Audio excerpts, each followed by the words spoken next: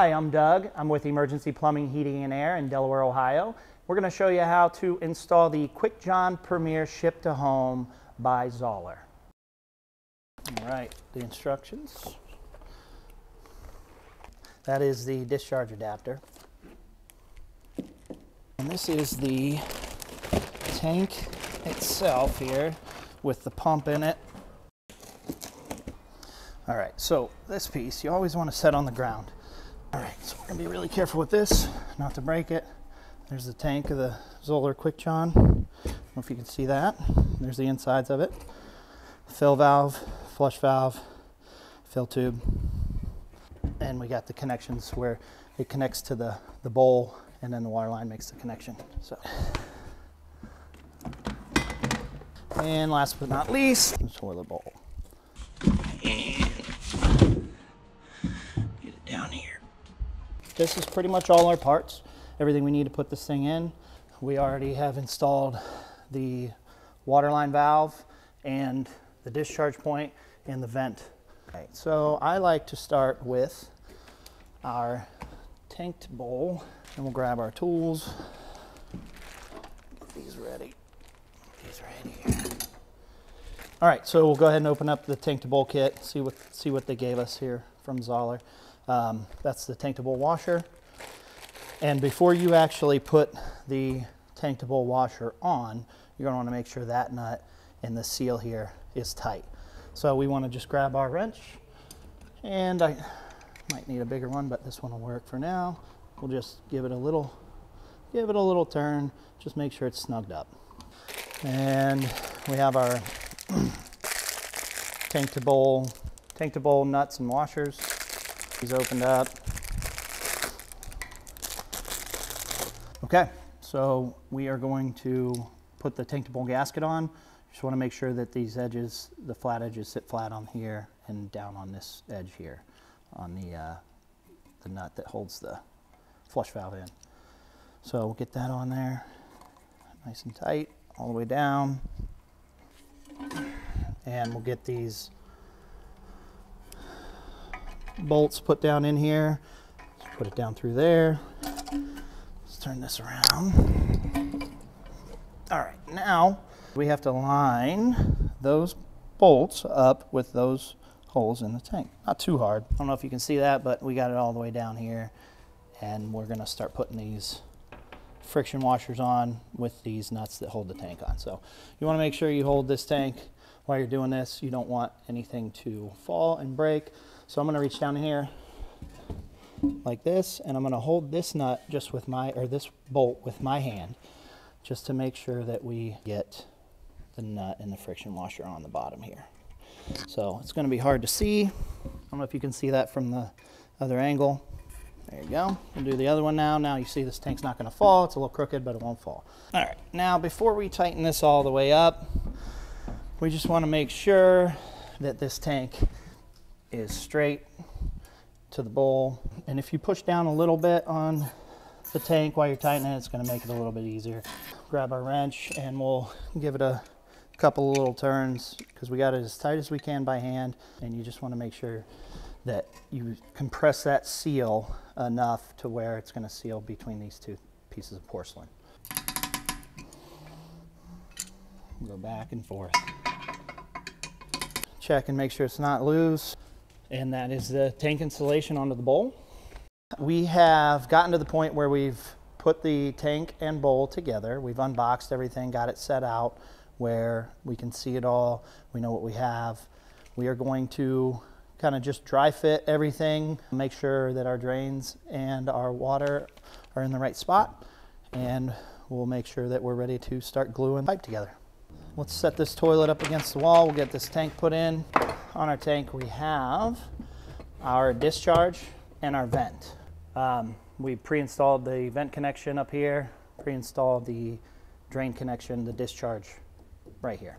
Our water line is ready to go, and as you can see in the tank, our fill valve is on the left side of the toilet, so that's where it will go. We'll pick this thing up and we'll kind of get it close, get it set in place here, just close, so we know where we want it. Make sure when you're planning the install on this that you have your tank and you have enough space between your wall and your tank that you can get these, the vent and the discharge piped into these spots. Now keep in mind, you can order a extension kit and you can put this tank on the other side of your wall. Flip these connections around, these two, the drain and vent, and come in from the other way. So then you can get this out of sight, you know, and it looks nicer in your bathroom with that behind the wall. So all you'll really see is a tube coming from the toilet down here to this box going through the wall. So in this install, we're going to keep it on this side of the wall. If I get over here, you can kind of see that we have this adapter and these hose clamps, and that's how you're going to make that connection right there. You're going to put this side over the toilet, and it is two different sizes. You can kind of see that. That'll go over there, and this will go, and this will make the connection there. We'll just slide the toilet back. We can get our water line in here. Before we actually get everything installed, I just wanted to give you guys a quick look at the tank, where everything goes and where the pump is. So anyways, these are knockouts, and you can connect a shower and a sink. There's another one on the other side right here. So you can get your sink connected, you can get your shower connected. Basically, you can put a whole bathroom in above the floor without having to break any concrete or without getting into a crawl space, things like that. And inside of this little guy right here is this half horse Zoeller grinder pump. It'll do 250,000 cuts per minute, and it will pretty much take out most anything you can throw at it. So we'll put this back on. This has a quick connect, easy release, tabs on the side. All right, so we're gonna pre-install this on this tank here, 5/8 nut driver. So again, I'm gonna slide this under here. This is our vent 90 that came off, and this is the seal for it. It's gonna be much easier to put the seal back in if you put it in without the fitting in it, and then you can push the fitting down in there. I do wanna move this toilet out a smidge just to give myself some room to connect that drain and water line. So I like that right there. Let's go ahead and grab our discharge connection. This thing's pretty easy to go in. It's got the pre-installed check valve right there.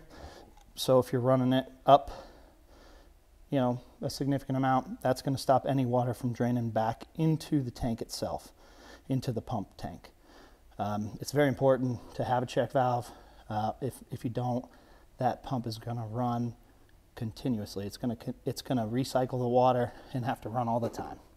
So this is the nut that we use for the connection to the tank. Here, I'm going to turn this so you guys can see how this goes in. And it's got this O-ring right here just to seal it. This gasket seals it right there. Put that right in there. And we'll tighten that down. Again, it doesn't have to be super, super, super tight. Anytime you have a washer or a rubber O-ring or something like that, a lot of times hand tight is good. Now, don't tighten this too much right now. I'm going to back it out a little bit just because you might want to be able to swivel this and this also. All right, so we'll set this back in place. And we'll go ahead and start connecting our drain. Slide this baby back. Now you see how I was talking about earlier, I was talking to how we really want to make sure that we have enough distance between the vent and your connection points. As you can see here, I did a dry fit of some of these pipes, and that's how we're going to put them in for now. So I'm going to remove the toilet from that just to give myself access to be able to run these lines, the discharge line and the vent line. So we'll take this off here, get this thing backed up a little bit, give us some space to work. Our vent line, we'll go ahead and get that installed first. Again, I'm not going to glue any of this stuff because we just want to show you how it all goes together. As you can see, we should be able to glue that together and get it pretty much straight. And now we'll put the discharge together. Slide it right in there. And we'll tighten this down. This is the nut that will hold that discharge and compress that gasket. Make a good seal. That's the tank install. That's about all you have to do besides plug it in. Now we'll go ahead and slide the toilet back. We'll get that. So I brought a few different size supply lines just to make sure we get the right size. And that should be good. That'll tighten right on there, give us enough space to do this. We've got the water line installed. We'll go ahead and get that toilet seat on there. And you can see the nuts and the bolts that they give you. I'll get this started on here. Once you get it in there, grab your screwdriver. Go ahead and just make sure it's tight. And then snap these covers on. All right. Okay, so we're gonna take a look inside the tank here and make the adjustments that Zoeller has in their instructions. So we'll pull this adapter off. This is the overflow tube connector. This is what's gonna connect this tube from the fill valve right here to the overflow tube. And this helps fill the bowl to the proper level when you flush the toilet. So first thing, we got to make sure these don't interfere with each other. So we don't want the handle to drop down on this or this. So we're going to go ahead and turn this out of the way. Now you can see the handle's free. So is the float on the fill valve.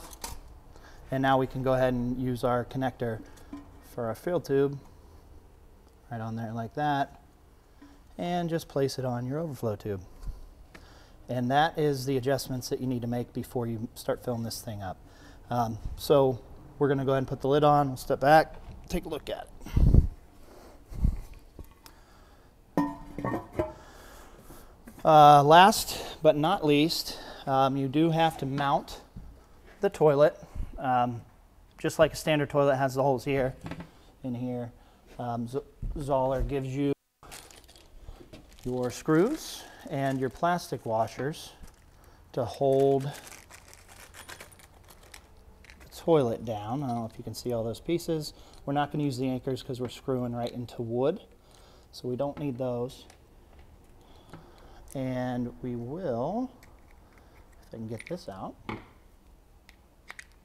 we'll go ahead and screw this down, mount it to the floor because you don't want it wobbling when you're using the restroom. And again, don't over tighten. This thing just has to be snugged up.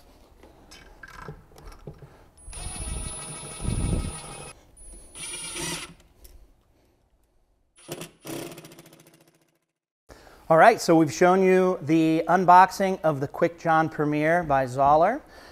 We assembled it and we've also connected the drains and water lines. Now we're gonna give it the true test. Get this thing filled up way more than normal, way more than your average use. And we'll see what happens.